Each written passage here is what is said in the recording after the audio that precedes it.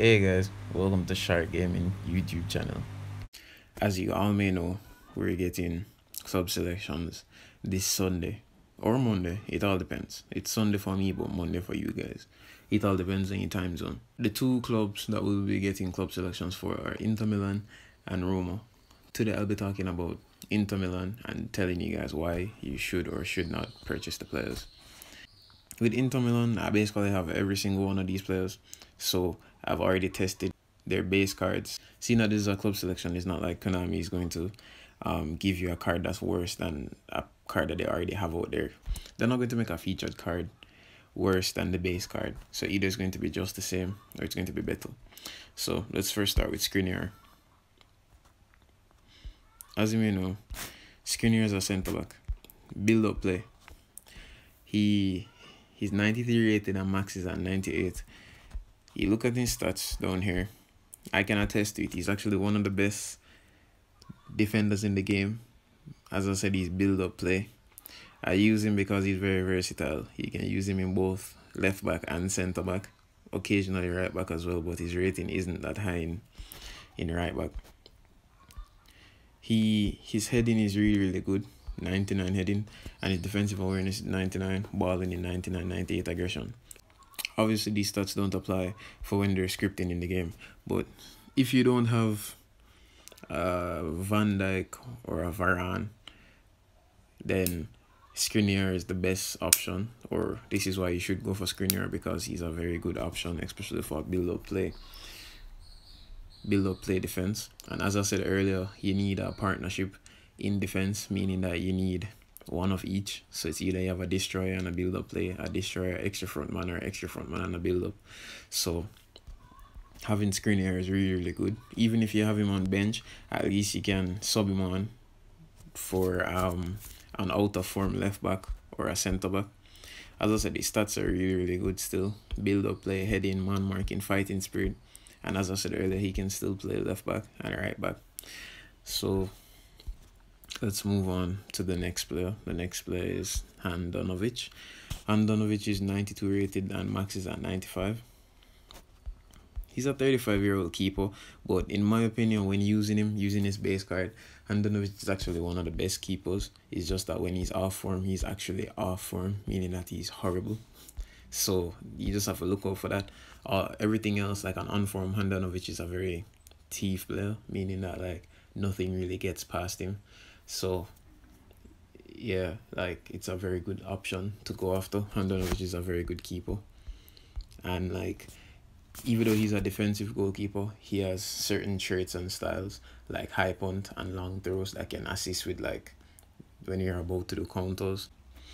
So the next player is actually my favorite in the whole pack, Romelu Lukaku. Romelu Lukaku is 91 rated and max is at 96. My opinion of using the base player is that he's one of the best strikers in the game. His first touch, obviously just like in real life, isn't really the best, but at the same time his finishing is 93 and his offensive awareness is 93, and he's a fox in the box type of player. He's actually one of the best poachers in my opinion, and he's always lurking in the box. So he'll always find a way to get an opportunity. And as I said, his heading is 93. So if you're somebody like me who prefers managers that attack wide and crossing the ball, whether I want to be low pass or lob pass, the lob pass would more than likely, if Lukaku gets on top of the lob pass, more than likely he will score, or at least he will go on target.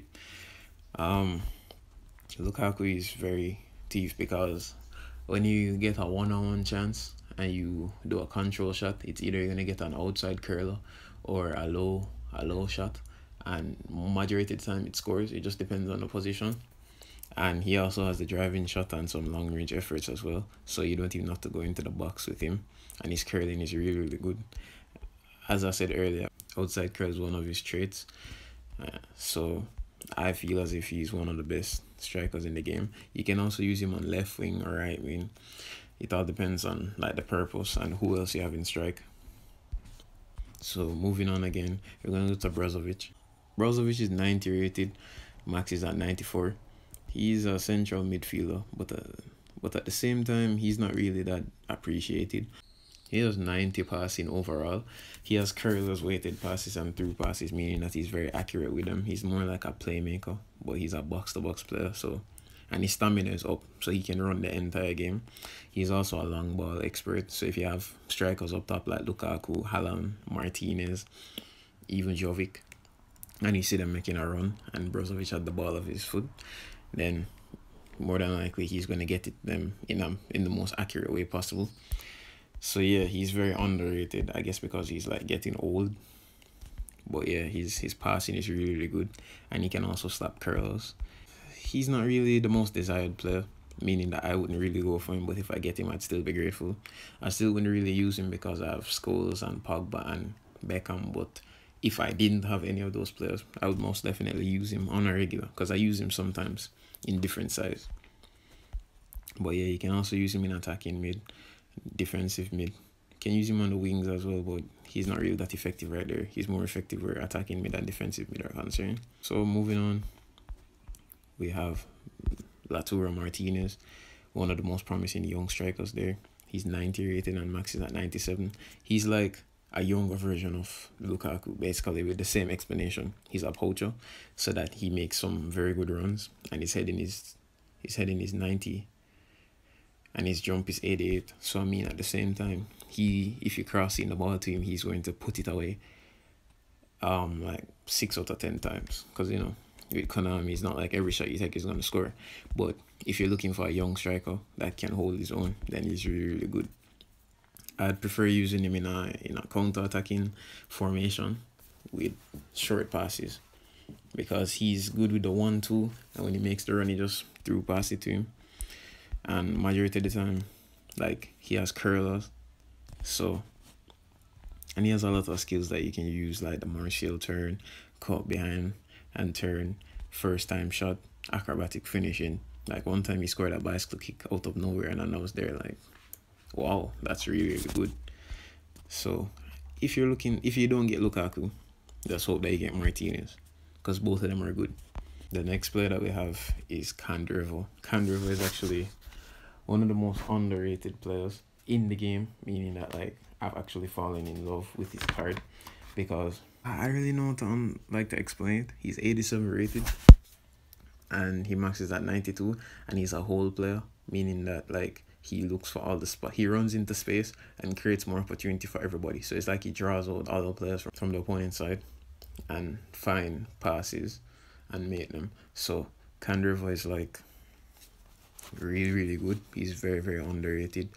Like, I prefer to use him on the wing. Like, sometimes I use him in center mid, sometimes I use him in right mid, sometimes I use him in right wing. I prefer to use him at right wing, even though he's going to be, I think, 89 rated on right wing. The reason why I like to use him on right wing is because he has pinpoint crossing and early crossing, and his stats are really, really good. But when I use him like central, he has like some very, very good kicking power, so he's gonna like get the ball where you want it to do. So even if he doesn't score the goal, it's either going to go for a corner or it's going to bounce off at the keeper and go to one of your poachers that are there, and it's going to score. He's like the old version to like a Kevin De Bruyne. If you get, just trust me, he's very, very good. Like, if you cross with him 10 times, 7 of them are going to be accurate. He's very, very good. He's a bit slow though. Like, I think it's 85 speed,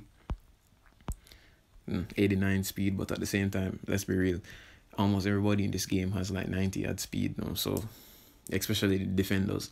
So if he's going up against Alphonso Davies, he's not really going to outrun Alphonso Davies on the wing.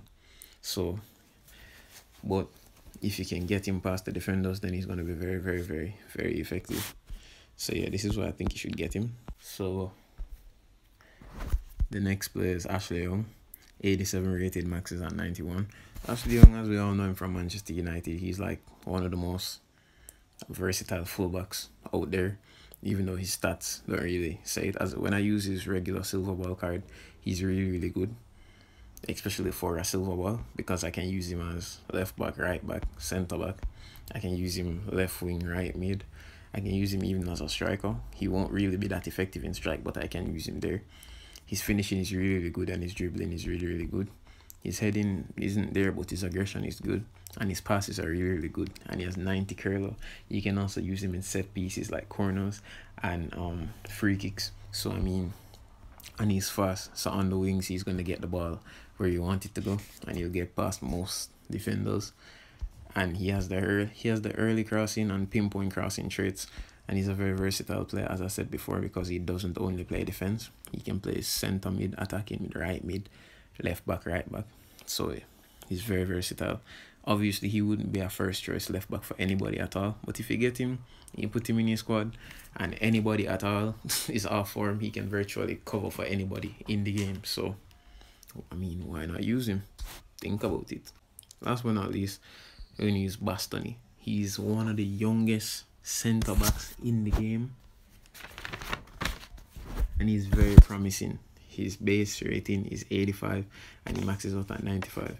His next card is 74, as in his base card is 74 and it maxes at 88, and I've used it a lot of times. 99 heading is very, very good.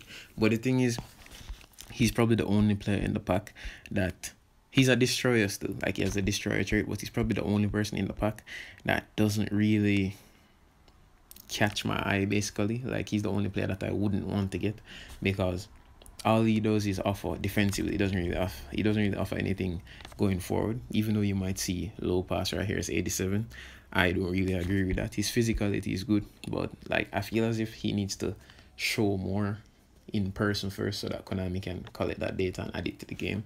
But he's not really that effective in the game, to me at least. So I'm really having problems to say, you know, yes, I want this guy to be on my side, but no. He's a destroyer and he has 99 heading. So, I mean, he's good in, like, for set pieces, but that's about it, really.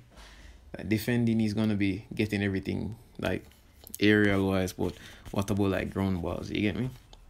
But, yeah, guys, he's the only player that I don't really want to get. But as it relates to this, the Inter pack is probably the best club selection pack you can ever get. So I feel like everybody should try to open the Inter pack at least 3 times, because if you get 3 different players, you're going to get 3 useful players that you can use in your side.